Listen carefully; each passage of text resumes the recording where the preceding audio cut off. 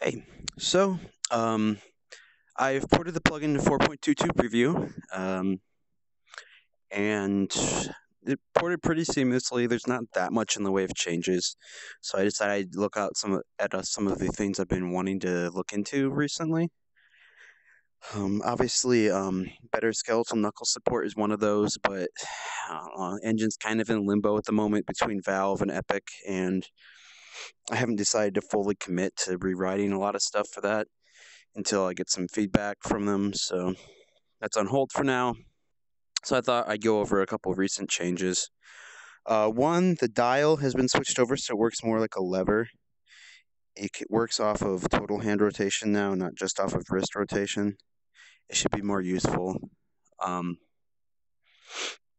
Two, well, I'll note that I'm running this right now in a dedicated server since that works since 4.19, I believe, where you can run in VR with a dedicated server checked. And I'm simulating 300 milliseconds of lag.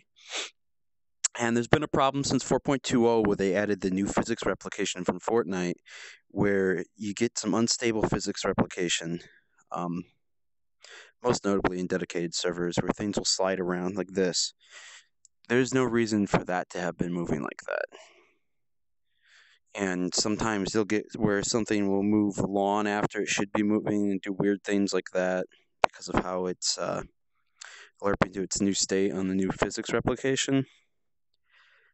And I was looking into that to try to figure out why stuff's going wrong with that, and saw something interesting where the new physics replication interface is overwritable, and it's overwritable from any module. So I can say overwrite it from the VR expansion module and add my own custom physics replication to the engine. Now, I didn't feel like going that far with it yet because looking into it, theirs is actually pretty robust, and I decided I'd leave that alone for now. But what I can do is open another pathway into the physics replication and reuse parts of their code to create the same logic on the server when the client sends an update in. So I can turn something that's normally a server authoritative physics replication into a client authoritative physics replication. So I'm simulating 300 ms of lag here, which is quite noticeable. I mean, I grabbed that block the moment I grabbed it, and you can see it's a little over half second of delay, which, would be 300 there, 300 back. And when I go to throw this, since this is becomes server replicated on the throw, it's going to stop and then pull out from that drop position. Yeah, see? And that's kind of unavoidable if you're going to turn on replication again after you're done throwing something. So normally you either wouldn't replicate it, you'd run proxy objects, or there's a bunch of other workarounds. But by reusing the physics replication, ignoring updates from the server, and sending our own transforms into the server for it to use and adjust to the same logic the client uses, you can make completely client authoritative physics replication like this. There's no delay in throwing it. It just goes out on the server end. The server end gets the updates from us like we were it was sent it to us, and it adjusts position, and the gun will end up in the exact same spot as the server as it is on the client at rest. I cease doing the updates when the client hits either a sleep state, times out with 10 seconds, because I figure most throws will never last longer than 10 seconds.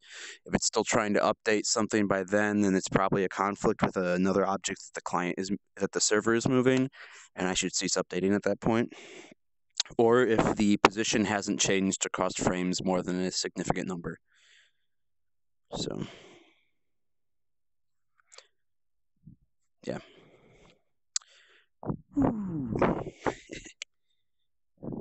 Anyways, so what that means is that you can have a client authoritative grip like this, which has no delay because this is already client authoritative. I'm ignoring server updates on it. Client's doing everything, telling the server about it. And you can also have client authoritative throwing on it. So you get instant throwing feedback and the server gets exactly the same result. This is naturally heavier than the other way around is not only are we sending the updates out to the server, but then it is sending those updates back out to all the other clients. So you get one additional replication. And unfortunately, I cannot ignore the owning channel with this because you can't live switch that replication condition. I guess I could do that with the net graph, but that's probably overkill for this application. It doesn't matter that much. I'm only updating this at 30 hertz.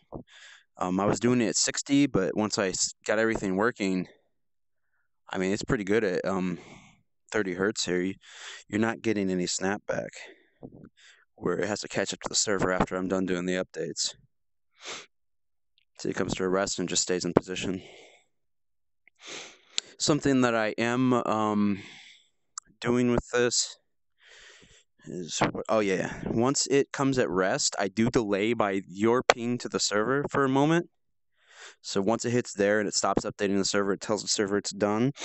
It will delay for the ping that I have to the server and back, the full round travel time, so that if the server replicates a new position, I'm waiting until the server has that last update from me before I start accepting data from the server again.